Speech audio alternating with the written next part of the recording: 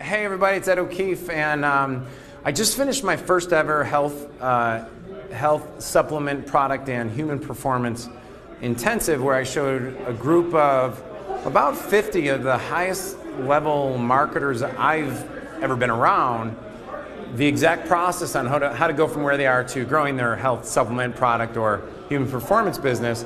And I'd really like to invite you to join me at the next intensive. This was outstanding, as you see we have some testimonials, we'll show you some footage. But I really want to encourage you to just take that next step, learn more about what we're doing. Come and join us. We have a great group. As you can tell by all the testimonials or stories that people are sharing, this environment is one that's just so electric, so amazing. And I'm honored to be a part of it, and I'd love to have you to be a part of it as well.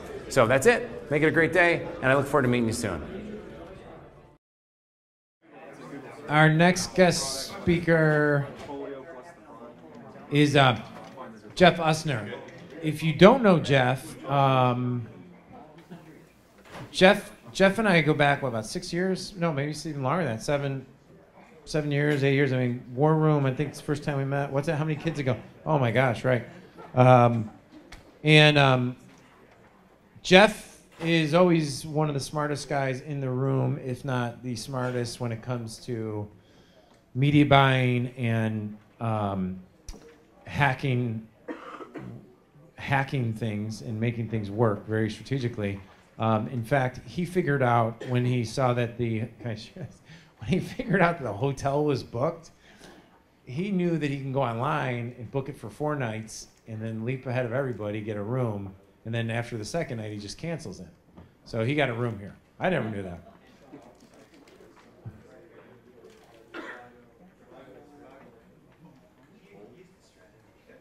You guys are funny, dude. You guys are funny. I just show up in location. I just do the law of attraction. I show up in locations, check my luggage in, and be like, can you put me at the top of the list? And that's what works for me. That would stress out everybody else, I understand. Hey, so really quick, we're just going to dive right in. Jeff is a master at media buying. And for anyone who is not a media buyer or even media buyers, this guy's got magic. So I'm going to let you just go and get out of your way. So let's give him a big round of applause saying Jeff Usner.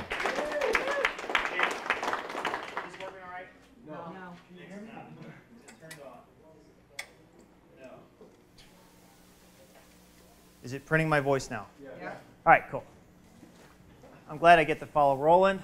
Thank you, Ed, for that. I thought I'd have a decent thing here, but I don't know. But no, thanks, Ed, for having me here. And it's always good to come see Ed and see Roland and Vinny, who's going to be sharing more, who already did. Being in a group of guys like that is really critical in your business. I just want to start with that. Ed and I have gone back and forth a lot over the years on he'll have a challenge, I'll have a challenge, just queuing and pinging off each other. Same thing with Roland, with Vinny. And there's just a lot of value in that. So if you don't have that around you, look at a way to get that around you. It becomes critical as you start to scale and you run into new problems and new challenges. And that's one of the first things I'm going to talk about is what's your goal? The thing about media buying is you really got to know what you want to do with your business, because once you get an offer that works, it can quickly, as you heard from Vinny, you might think you want $60,000 a day in sales, but when you have it, you might be like, this kind of sucks. I'd like to go back down to $20,000 a day, because there's a whole new level of work and problems and challenges that come. And so figuring that out on the front end is critical, because once you do have something that works and you do what you're learning at this event, what I'm going to teach you now, you can get all the traffic in the world, and you can have a mess on your hands if you don't know how to deal with it and be out of business very quickly, or you can scale effectively and have a very profitable business. Because one of the temptations as you start to grow is this thing, every dollar I put in prints 3, I'm just going to mortgage the hilt out of everything and put it in. And that's pretty dangerous too. So that's part of what I wanted to start with is what's your starting budget? What do you want to accomplish? And these aren't things you have to answer now, but you have to think this way when you start to get into media buying. Set a monthly budget. Maybe you guys don't have budgets, but have a budget quarterly, monthly, annually. Start with something. The other thing that I find when I'm helping people with buying media and buying traffic online is sometimes you use Compete, you use SimilarWeb, you use all the tools that Roland's sharing with you, and you think you have to be this big, you have to get that big traffic source. You got to start with this one. Like you might see Compete or similar web saying, hey, this is the #1 affiliate sending this much traffic. You could go for the 10th ranked one and have enough traffic just from that one, or from 10 to 15 to build the business that you'd want to build, if that makes sense. So be strategic. Don't always go after the top type of sources. And that goes back to knowing who you are, knowing what you want in your business. Because if you don't know it, you're going to wake up 5 years from now and go, what the hell am I doing here? I know because I've done it in other businesses as well. This isn't what I pictured. This isn't what I wanted. You might not even know, and that's part of the journey, I guess, in this whole thing. The other question I always give to people when they start buying media is, how much are you willing to lose? Which is a really encouraging thought when you go to start to spend money. And the reason is I've found a lot of people who think you do all the research, like Roland is teaching, like Ed's teaching. That's critical, and I'm going to go into it more. But you do all of that, and you still go out and you can just totally tank on a buy. So are you willing to lose $500, $5,000, $50,000, whatever the number is? Go into a buy, doing all the research, everything, but be okay with losing everything on that buy. And if you're not okay with that, don't do the buy, because it's just going to lead to a lot of stress and worry and doubt in your business. And I know because I've done it. Again, these are things I've done myself. The other thing you're hearing over and over and over, and I say this later in my slides, but I got it from Roland. I don't know where I heard it, but bad data leads to bad decisions. And it's called knowing thy numbers. Vinny was talking about you got to know your metrics. If you don't, you're going to just get hammered and slaughtered. You won't be able to scale. You won't be able to buy. Your whole business just won't work. And know the real numbers, right? And don't get excited about, hey, we're grossing $3,000 a day, $30,000 a day, $300,000 a day. Gross doesn't really matter. Are you netting out money? Right? And it's real easy when you're doing media buys and maybe you don't have to pay somebody for 30 or 60 days and all this. And depending on how you negotiate what you're dealing with, you might have a lot of money start hitting your account and you think you're making a lot of money. I did this 7, 8 years ago. Hundreds and hundreds of thousands a month coming in. And we got to the end of about 6 months and I would go, holy crap, I should have looked at my accounting a little closer. I'm actually losing money every month. That's when I went on to have a stroke from building software, a lot of stress in my life, those types of things. So I'm trying to give you some disclaimers up front. Nobody wants a stroke, right? Keep giving us that positive stuff. That's just good. This is like a legal presentation. These are all my disclaimers up front. We've got something you can take. You do? Awesome. Where were you like 8 years ago? I wasn't looking up osteoporosis then. Another thing is I didn't know who I'm talking to now. I know some of you have larger businesses. Some of you are just getting going. I imagine some of you are still trying to make your business work. Don't take money from your business in the beginning. Your business has to, and Vinny was talking about, pump, and this is, again, I'm repeating some of the things you've already said, so I'll fly through some of these things, but that might sound weird, but go get a job. Go get something else, or if you have another business, another income stream where this business doesn't put so much pressure on you. Now, there's different things, strategies on that. Sometimes you got to be all in, those types of things, but I've seen a lot of people start businesses and they go all in on media buying and it just blows up in their face. They run up their credit cards. They run up all their debt. They think it's going to work, and then they're in trouble. Okay, enough disclaimers. Let's just get into it. I won't spend a lot of time on this because I knew it was going to be covered by Ed and by Roland. But what they talked about with reverse engineering is where I spend a majority of my time. It goes to the meeting you talked about that you spent $36,000 on, doing the research that Roland was saying, then coming into a meeting and having the data. Again, data, numbers don't lie, right? Facts tell, stories sell. So you want to have the data in front of you before you make any process or make any decisions on what you're going to do. That's where I spend most of my time. I haven't found anybody who actually will do that for you as far as doing all the research. And it doesn't just come to traffic. You saw Roland going through some other things. I also do, and we've talked, Ed, you talked about email as well. But analyzing your competition. What process do they work? Are they going into a lead generation capture page? Are they using video sales letters? Do they have exit pops? Searching them on several sources. That's another thing. I'll see people who will do all this reverse engineering of an offer, but it was from Google traffic. And then they'll go and try to use that same process on email or a banner buy, and it won't work, or Facebook, because different media sources actually act different. if that makes sense. So there is no like, hey, I got this funnel and this is it. And if you think that right now and it's actually making you money, that's good news. I would challenge you, though, to not use one funnel for every traffic source. Split test, do all different types of things that you can do per source. That in itself has helped us to really scale what we do on different offers. I don't want to spend a lot of time on this. You know, just look at what they're doing. Are they consistent? What do they change? You were talking about overlaying landing pages. That's awesome. Do they use pre-sale pages? If a company's been buying for months and years from a specific advertising source, what are they doing? What's working? Why is it working? I've seen this, I can't stress this enough, where we're in our business 8 months in and we finally figure something out. And I go back and I look at the research I did 8 months before, and I'm like, oh crap, that's why he was doing that, is because of this. And it happens because I didn't pay enough attention to thinking about what the process was with the person coming through that funnel, through the copy, through the landing page, through whatever. So invest as much time as you can there. If you have partners, if you have people in your office, let them get their eyes in this. I can't remember who said it. If you have people around you who are your demographic as well, get their eyes on your business. Don't let it be your office staff. If you're selling to women 50 and above and your staff is men 30 and below, don't listen to them. Okay? Go to your demographic and find out what they want. Okay. That's just view source. You were talking about ghostery. I didn't do this. I think this is my last thing on reverse engineering. A lot of times when I go through funnels, and this might have been mentioned, I was out of the room, but I'll often find a lot of good stuff when I'm viewing the source of pages throughout a funnel, because I can see different things they're going to retarget, remarket.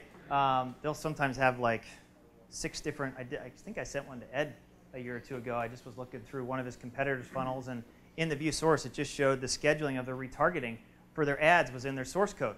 Well, that's pretty valuable data. And it's different products they were offering. And it was all in their source code. It's like commented out, so it was more for the programmers to understand how to program, how to do. But it was all right there. You also find pixels from all different types of advertising sources on people's thank you pages. So you'll know where they're advertising from, because if you're paying a media buyer, sometimes you're getting paid per sale. Track those pixels. I'm not going to spend a lot of time on that. So, all right. Camtasia, Jing, the whole process. I just added this because I heard you talk about this is what they get, and why Vinny was so into his first question, or one of the first questions was, can we have your media list? And why is that so important? That's like, if that's all you walked away from and you paid whatever your investment was here, to me, that's worth hundreds of thousands of dollars. Because you can spend hundreds of thousands, millions of dollars trying to figure out what he's giving you, which is what's the media list. It's so important. To know the places that work. Because here's the thing, good traffic always makes money. Bad traffic always loses money. So if you have an offer that starts to die, come up with another offer, another front end. Because once you have a good source of traffic, you can pump that sucker for the rest of that source being around. If that's Google, if that's Facebook, if it's an email drop, if it's a banner buy, always look for other things to sell to the traffic. Because good traffic will always be good traffic. I can't stress that enough as well. So this is a good friend of mine, Drew Canoli. I always tease him that I feel like the second best looking man in the room when he's around. And why is that a joke? no, so what Drew's done that I think is very, very impressive is he's actually doing what he's extraordinarily, ridiculously passionate about. And he's doing it in a really cool way that he's able to grow a really nice business out of. And I think he's really, after all the things he's even done, I think he's really just at a point where it's about to launch even to a completely different level. So slightly different model. You're starting to see how like these things are like a 360 degree. There's many different ways to do this. And I think you're going to see that a lot of things that he's doing is just really, really, really can and or should be added onto any supplement or product business. So with that said, let's give it up for Drew Canoli. All right. Appreciate it. Hang on. Yeah. Can everybody hear me? Cool. All right. A little higher. Close up, please. Can you hear me now? All right, so today we're going to go over the 7 ahas to redefine your business and help you build a movement, a passion. You see, 4 years ago, I was 40 pounds heavier. I was lethargic, tired all the time, out of shape. I was running a credit and debt settlement company in Florida, and I wanted to help people get healthy. So I knew that if I was going to help others be their best, their highest optimum self of who they were, I had to actually lose weight on my own. And it was a blessing because as I started to lose weight and get into shape, I was recording it. And this is when YouTube, was taking off 4 years ago. And I started making these little videos, 2 minutes, 3 minutes, these really authentic, integrity-driven, congruent videos. And people started to watch, and they're like, wow, I don't feel like Drew's speaking at me. I feel like he's speaking with me, like he's my friend, right? So everything that we do is about being congruent, being consistent, and providing a lot of value. It's the CCV, right? So I'm going to talk to you about that. I'm going to show you our whole entire funnel. A lot of you are probably new, just starting off. If you need me to repeat something or slow down, just raise your hand, let me know, and we'll continue to rock this thing out. So here we go. Our goal in the very beginning was to create something so freaking powerful that, and this should be your goal as well, that if you or your team, the people that are working around you, were to fall off the face of the earth tomorrow, your fans, or your people, your buyers, would pick it up and run to the moon with it or whatever, right? How many people would want that type of fan leadership in your community? Hey, yeah. You're not gonna, yeah. So here's some other movement. You guys have seen these, obviously. Apple, Facebook, Amway, Star Wars, the Avengers. Has anybody seen the new Avengers movie yet? Yes. How great was that? It was awesome. I've got 4 children. How am I not going to see it? Yeah, exactly. So here's a little lesser known movement, but a movement, right? We picked a niche in the very beginning that we wanted to target on. There was a lot of weight loss and fitness gurus out there teaching you how to get a six-pack, how to lose weight, all these other things, and we wanted to micro-niche it out. So I think that's important to develop a micro-niche within the industry or whatever you're trying to create in. And we picked juicing. 3.5, 4 years ago, Joe Cross, Fat, Sick, and Nearly Dead, the documentary wasn't out. How many people have seen that documentary where the guy juices and loses a bunch of weight, everything else? So we decided to pick juicing as kind of the spearhead of our whole marketing message. And it worked fairly well. We picked up about 1.5 million followers on this particular fan page through being consistent with our videos, right? So these iPhone, YouTube little videos here. And one thing we do a little bit differently as well is we boost all of our posts on Facebook. Now we do. We used to get tons of organic reach, but organic reach is basically dead, right? It's like at 1 or 2% or less, and it's going down by the second. So we boost it. This has 300,000 views. And we may have spent like $50 to get this out here. And the return on those investments can be pretty substantial. Can I ask you a question? You boost all of them or only? We boost everything. Really, all of them? Yeah, and we watch to see which one starts to lift and go viral, and then we'll throw more money behind And it. hit another boost to it? Exactly. So we're continuously watching. And here's some of the ads that we Hey, run. Drew, on the boost, like, do you guys have an actual parameter to see how much, like, shares per hour or any kind of metric you're looking at to see, okay, now let's bump the budget on that? Generally, it's about 10 likes a minute on that particular fan page with 1.5 million, but all fan pages are different. And if you can hit that marker, you know that it's a good post. And you know in your niche what's going to go viral. A real cool app that Roland actually showed us at Traffic and Conversion was called buzzsumo.com. And you can go there. It's like, what, $99 a month or something like that. And it shows you all of the viral stuff that's happening in your network of whatever you're marketing in. So we'll pick topics to make videos on that are already proven to go viral on other people's websites. So for us, Mind Body Green is one of our competitors, Wellness Mama, Dr. Axe, some of these other people. We'll see what's gone viral there, then we'll turn it into a different type of media that they're not accessing, which is normally video because not a lot of people are doing these consistent videos like we're doing. So here's some of these other ads that we run to get people to Organifi.com. I think our best one, Jamel, was this one up in the corner, right? Yeah. This is actually Mike Ching's girlfriend, which is pretty cool. We sent her a whole year's supply of greens, and she absolutely loves this stuff. So, and then here's some of the other ones. We have Drew's 5-day detox and Juice with Drew, which I'll share with you. And the entrance to those funnels are landing pages that look similar to this, which Facebook and Google hate, obviously. But they go here, they opt in. A really cool thing about this is it gets results right away with what we were creating online. So it's a 5-day reset. So you reset your body, retrain your taste buds. People do this, they feel the results, they feel better, and then it leads them down the path to becoming a buyer of the Juice with Drew system, which is $97. We're split testing some stuff on there and incorporating Organifi into this as well. But it's an actual digital product. So if you can cover the cost of your ad spend with the digital and then increase on the back end of your physical product, that would be one of the big goals. And then also with the content that you guys are creating, if you decide to go that route and develop consistent content, then another thing you can do is turn it into a book, which we've done. So juicing recipes for vitality and health, just a ton of recipes, and then you can turn that into another channel for money, like an iTunes or an Android app. So same content, just used a different way, right? Everybody's getting that so far? Pretty easy. Here's our main blog, which is fitlife.tv here. And when we started this, it was just like a WordPress blog, right? I was writing a post maybe once a week, but it was consistent. We were doing what's called Saturday strategy. So every week I would pick a strategy of health. Got that from Carl White. I don't know if you guys know Carl, but he does some strategies in the mortgage niche. And the theory is everybody's going to show up once a week to watch this video.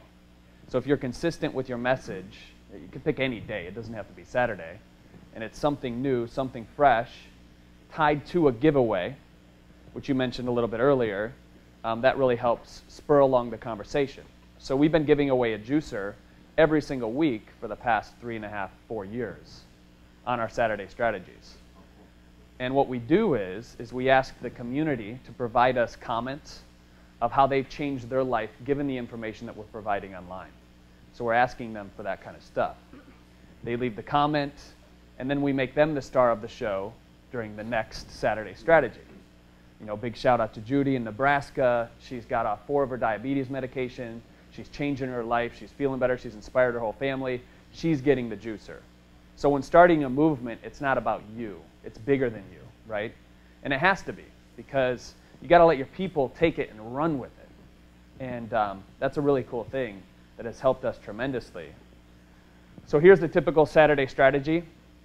23 ways you can painlessly cleanse your body, right? It kind of went semi-viral. 207,000 shares, 59,000 likes on Facebook. And this video actually was just shot with my iPhone. No fancy production. Real simple and easy. We have found recently with content marketing, and you guys talked about this at Traffic too, the bigger the title, so 23 things, is doing much better than like 5 to 7 things. Like a year ago, it was the short number. Now it's like as much stuff as you can put on this blog, the better. And the more you can get them to scroll, the better as well, which we've been doing, and that's paid off big time. So let's dive right in there. So as you can see up on the screen is my crew. I will probably refer to my family way more times than you'll like. Like you're going to be sick of me by the end of the week. But they're everything that the way we design the business, the way we run the business, the time we have. Everything is about them in my estimation, and everything else comes second after that. A funny story, last night my wife says to me, it's like 10:30, I'm reviewing some of the applications just to get my head right, and my wife says to me, she goes, and my daughter Reese, which I know we shouldn't let our kids still be up at 10:30, but whatever.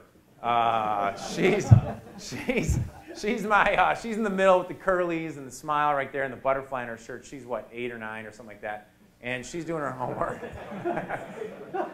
Once you get past like 4 or 5, you just stop worrying about their ages. Make sure they're all there. Yeah, you get the whole like. it's 9:30 and she pulls out her I'm the star student of the week thing, which you have to let her finish because she literally is. This is her week. She's got to get it up there. She hasn't done it. I'm like, are you seriously kidding me? Like, what have you been doing? You know, I'm sure Nanny 911 would say, well, if you had rules and structures, you wouldn't have those problems. I'm like, yeah, well, why don't you have kids of your own one of these days, Nanny 911, and stop going to other people's houses and wrecking their lives. Anyhow, anyhow, my wife says to me, she goes, do you have your bag packed? I'm like, I have some stuff out. And my kids get a little paranoid. They're like, well, where's Dad going? And Reese goes, well, Dad, are you leaving? And no, we're going. Dad's running a seminar, and he's going to be at a hotel locally. And she goes, a seminar? What's that? Well, people are coming to see Dad speak. And there was like this pause. And then she goes, why would they do that? All right, Reese, way to give me material for tomorrow morning. So that's my crew. This is what the family I grew up in. So that's my mom and dad. They're still alive. They're 83 years old. I have 12 brothers and sisters, 8 brothers and 4 sisters. And those are all the grandchildren and great-grandchildren. There's 54 of them. Michael's one of the great-grandchildren over there. How you guys doing? Michael, besides doing our joint ventures and affiliate stuff, Michael worked at the Division I level as a strength and conditioning coach for, what, 9 years, Mike? Something like that? 9 years. Great story about Mike is he was leaving one school, and a buddy said he might have a job at another school. So he packed up everything in his dorm room, stuck it in his thing, went to their school. And when he got there, they were like, what college was it? Texas A&M? Or no? That was on the way to Dallas, so SMU. SMU, Southern Methodist University? Yeah. They're like, well, we don't have a position for you anymore. Well, 2 weeks later, the coach is like, Mike's still in the training people. So I think he said, oh, I'll stay a few days and help out. Well, then 2 weeks later, he's still there. And the coach says, well, what are you doing? He's like, well, I know where to go. I'm here. And the next thing you know, they offered him a job, and he had a job. And then after that, did you go to Mississippi State University? Yeah. And so then now he's home, and he's in love. They were all talking about, when's Michael get married? And then, I'm like, he's got a plan. This is Eddie and Ireland. Eddie and Ireland are awesome. They're like our 13-month-old awesomeness of everything. They're just great. So hopefully you get to meet them. There's my crew again. And one thing I want to tell you, like, so the thing is that, so I've always asked this question. I love this question. So like, what do you see when you look at the screen there? And for time's sake, this is the interaction part, but we're gonna be very interactive. But like, what do you see there, right? And Maseo, what do you see there? Flight, girl in the air, right? But what you don't see is like that's of what was underneath that flight. And one of the reasons I decided to actually come out of hiding and teaching, I'll tell you two reasons, 2 strong drivers, is I really enjoyed teaching and coaching dentists, like on marketing. I really enjoyed it. I think 9 years was too long, like in one market. I think I got a little burnt out of saying the same. There's only 7 ways to really grow dental practice, and you're just changing how to say it every time. And I kind of got burnt out of that. And I wanted to see if I could grow a business that didn't revolve around me. It was revolved around a product, right? And so that was one main motivator. The second main motivator was just kind of out of frustration. And so what I mean by frustration is that I am way more concerned about what you don't see than what you do see. And what I mean by that is, like, this is JT Torres, world champion, Brazilian Jiu-Jitsu guy. This is me coaching some of the teams that I coached. I'll go back a second. But this is what you see with our athletes nowadays. You see them at the victory on the stand. But what most people don't really realize, like, Steve Young, you're training for what competition? Physique competition. Is that where you get to wear like a spandex and stuff? No, sir. Board shorts. Oh, you do? You get to wear actually real shorts. Cool. Real shorts, yeah. Okay, not the Michael Phelps look. But were you up this morning training? Is that what I understood? Yeah. So what time did you get up? Can I ask? 5. 5. Were you excited to be up at 5 a.m.? Are you like in that passion, like I'm so excited to be up at 5? No, You had not until 5:30 that I feel that way. Yeah. So the thing is, if you've ever been around like really high-level athletes and people training for a specific like thing, they're going through a grind. It's a grind process. Like, there's no way to shortcut going through that process of going from where you are to where you want to be in a unique fashion. And so what I get a little frustrated with sometimes is just how people make things seem super, super easy, but they leave out the grind part, right? And so the other side of that is I want to come out in the sense that this is how we did it. This is everything that I did wrong, and there's a ton of it. But this is what worked. And then here's other things that work for other people, and here's world-class guys and gals, and go do it, right? And here's the big difference, right? This is a distinction that, and you need to understand, this is a distinction. So when my son Michael was, he's 9 now. When he was 6, maybe 5, whatever, he was like 5 or 6. The way our houses are laid out in Chicago, like our neighbor's backyard is only a few feet there. We have some space, but he ran to my neighbor's house. My daughter was in the bathroom. He comes running out, and he's about to go to the bathroom in his pants. And my neighbor, Sheila, just says, Michael, just pee by the flowers. So what does he do? Pees in the flowers. Life's great. Nola texts me. Mike just peed in the backyard. We had a chuckle about it. Well, the next day, I get another text message saying that Michael just took a dump in the neighbor's yard. And so why is that really important? Because he did everything right. He just did it in the wrong place, right? But see, he didn't know that. He just did that. And so one of the things that when I decided to go into the supplement business, what kind of grabbed my attention was I was watching all these people launching products saying they're doing $30,000 a day, $40,000 a day, $50,000 a day. And here I was in my dental marketing business just doing like $3 grand a day, something like that, maybe more than that. I mean, there's our best years, we got up to 7 million, but we were doing like 3 to 4 million a year consistently. Now, we could go more in depth on how much was net, whatever, but that's not the point. But I was really attracted to this $50,000 a day concept. And I literally was like, screw this stuff, I'm going over here. And it was funny, like some of the guys I wrote in the report who introduced me to some of these guys, they didn't put the caveat, like the shit they're teaching doesn't work anymore. And I was like, but I didn't know that. So I'm very, we'll talk about like the mindset here, but like that stuff, in my opinion, drives me up the wall. So this week, you're not going to get stuff that doesn't work anymore. And if it doesn't work or did work, well, I'm going to let you know. I mean, like Dave, can you raise your hand? Dave is from Macromark. We just ran out of our inventory of Marine D3 because we're running remnant newspaper ads with Dave, but I met Dave through when we started off Marine D3 doing direct mail. I mean, the fact of the matter is, guys, direct mail doesn't work anymore, right, Dave? No, it still works and it's killing it for people. Where's Maciek? Or am I saying your name right? Yeah. So are you the online coordinator, operations guy for a company that's doing a ton of direct, like tons of direct mail, and investing a ton of money in that channel, right? And we'll talk to Dave more later on today, but Roland, you don't do any direct mail at all. It does 1 million pieces a month. So the point is that what doesn't work is really a relative thing, but we really do want to know is what's those distinctions about what is working, what's not working. So you're not crapping in the neighbor's yard when you're doing everything right, but you're in the wrong location. Does that make sense? And those are key distinctions. Couple little quick things. It's the driver, not the vehicle. So question I always have is like, mental constructs of how you approach this whole thing. There is really no way you can walk out of this event without creating a really tipping point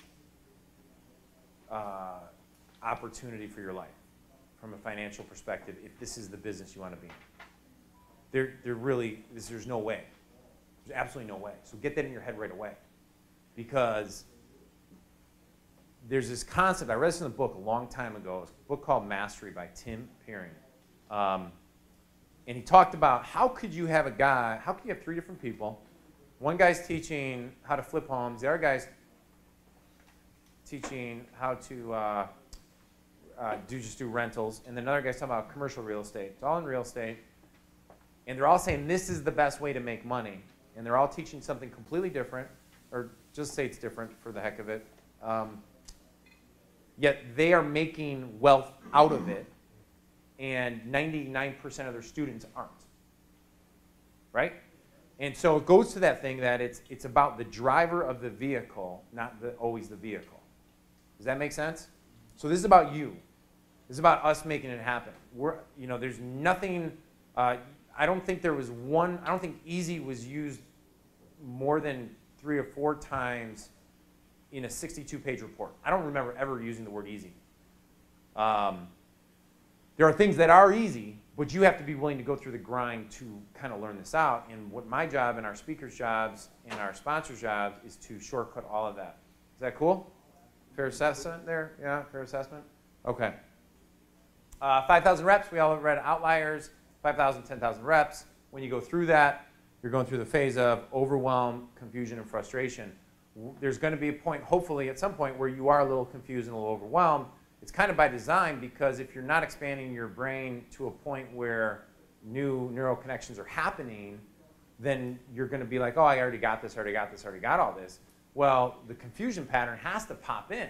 If you actually look at every aha moment you've ever had and every learning experience, there's a confusion state that happens naturally, so we have to be willing to go through that. I think, Roland, when I interviewed you, you remember when we talked about that? And I said, hey, how do you get through that phase of confusion? And you actually went into it